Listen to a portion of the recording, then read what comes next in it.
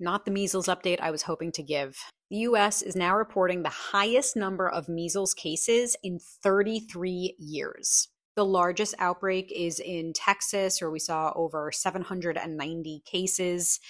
In the US altogether, we've had over 155, I believe, hospitalizations and 3 deaths, 2 of which were children. We're at risk of losing our elimination status. So back in 2000, we declared that we eliminated measles in the US. And this is just a public health term that means that we didn't see constant transmission for 1 year or longer. A reminder that measles is one of the most infectious diseases that we have on record, but the good news is that we do have a way to prevent it. The MMR vaccine is nearly 100% effective after both doses. There have been some rumors that vitamin A supplementation could be used as a replacement for vaccination, but that is 100% false.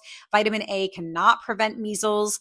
It is given as a supportive treatment if you're hospitalized for measles, but it's mainly effective in those who are deficient in vitamin A, and it does not prevent the illness.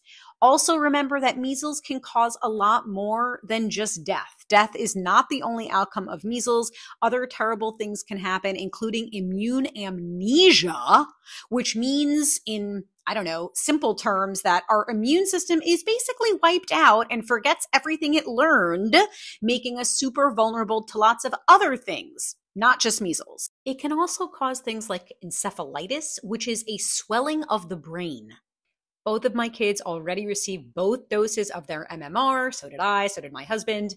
And if I did have a child who was under 1 year of age and did not yet receive their first dose, I would have a conversation with my pediatrician if I lived in an area with high transmission of measles or was traveling to a place with high rates of measles to see if they might recommend an early dose of the vaccine, because MMR can be given as early as 6 months of age. And just a heads up that if your child does get an early dose, that does not replace the series. So they will still need to receive another dose between 12 to 15 months of age, and then also between 4 to 6 years of age. If you did receive both doses of MMR, the good news is you are super well protected against measles. If you're not sure if you got both doses and you can't find your medical records, talk to your clinician.